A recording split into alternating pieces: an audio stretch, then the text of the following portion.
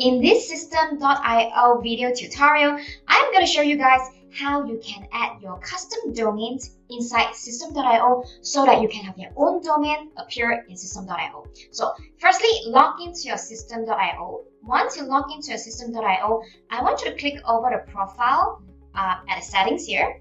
Okay, at the system.io, look for the left-hand sidebar of system.io and locate the custom domain.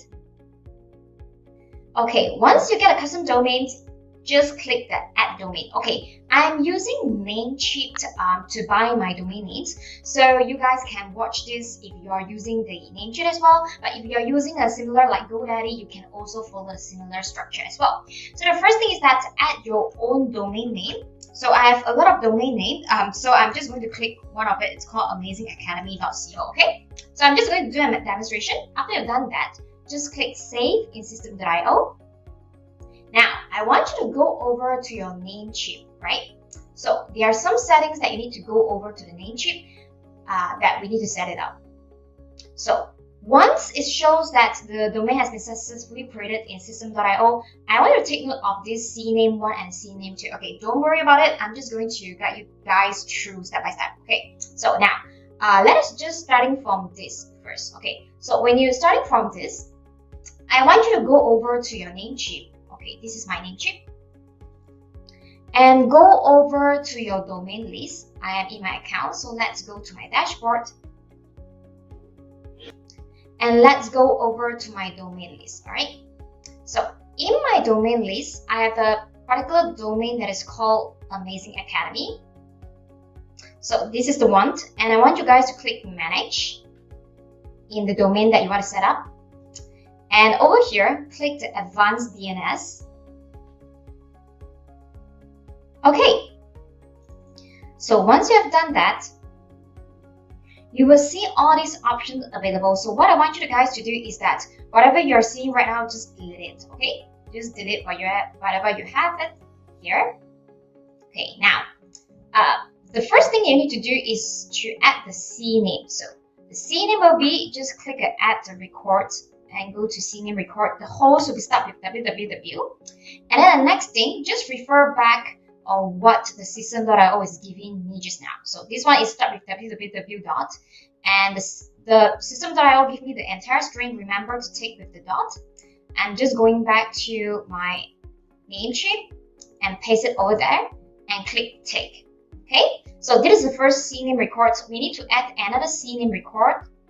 So same thing. Okay, now over the host, right now, what you need to click is that, can you identify this long string? This is my domain name, alright? So this is not important. I want you guys to get whatever that is before the domain name. So, which is in this example, let us check if we need to take the dot. We do not need to take the dot. So as you can see, this is without a dot. So let me show you guys again. You take everything, exclude the dot, okay? I did not include the dot, exclude the dot. Now, go over back to your Namecheap, paste it as host, and you still have another string which you need to include the dot, which is at the value. So remember the value, you need to include the dot, but in the host, you do not need to include the dot. So just click take. So you can just save your changes over here. So once you're done, you can go over to here. So it will show like pending validation. So now I'm just going to refresh it.